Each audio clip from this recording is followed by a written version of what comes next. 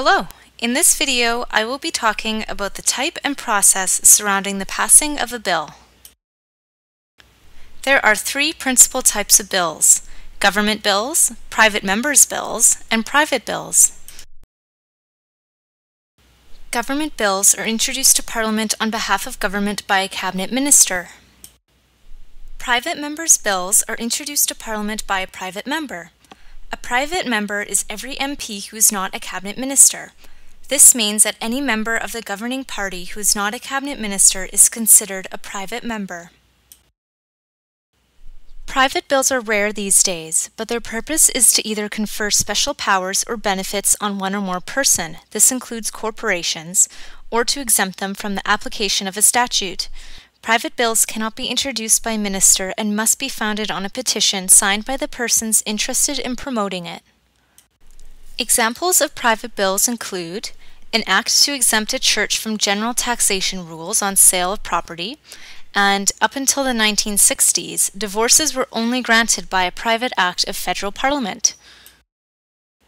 Now we are going to go over how a bill becomes law.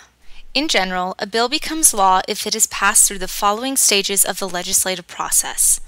There's the introduction, first reading, second reading, committee stage, report stage, third reading, and royal assent.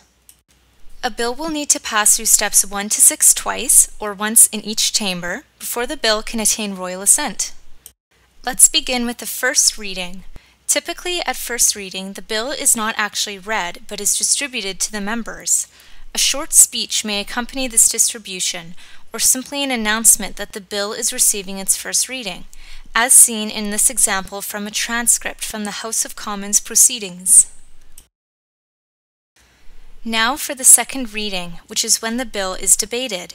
All debates must be focused on the general principles of the bill. However, details of provisions are not debated at this stage. Next up is the committee stage. Following debates at a second reading, there is a vote to determine whether the bill should proceed to committee and which committee it should go to.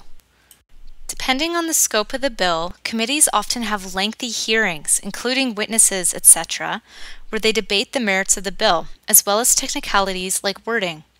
Before going to third reading, the committee that analyzed the bill will report back to Parliament with recommendations. This is called the report stage. As an example, here's Bill C-47 printed at committee stage.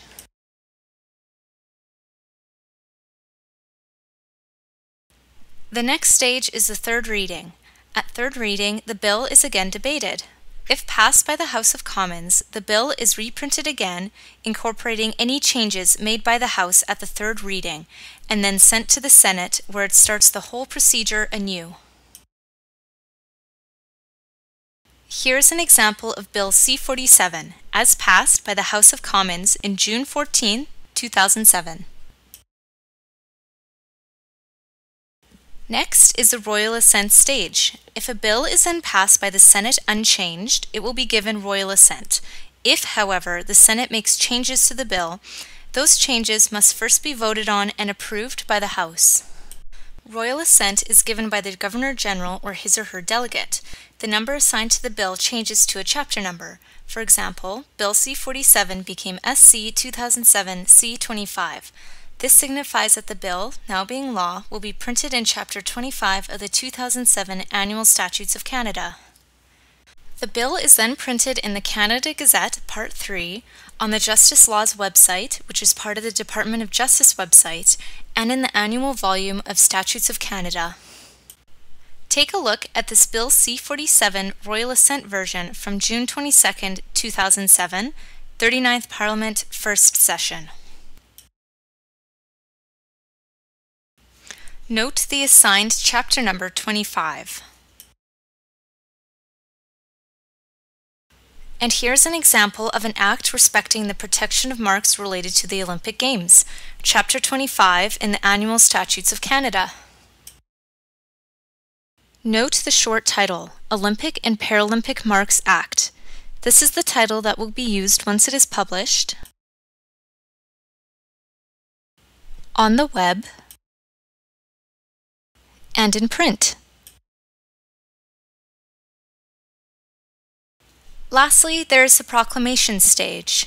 In order for a law to enter into force, it must be proclaimed after it has received royal assent. The proclamation typically occurs by order in council. Usually a law comes into force or takes effect on the day it receives royal assent unless another date is set.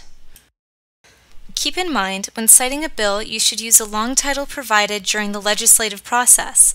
When citing an act, you should be using the short title it is referred to by once it receives royal assent. It is also worth noting that not all bills have a short and long title. In such cases, use whatever title is provided. And we're finished. Please continue with the remainder of the learning module.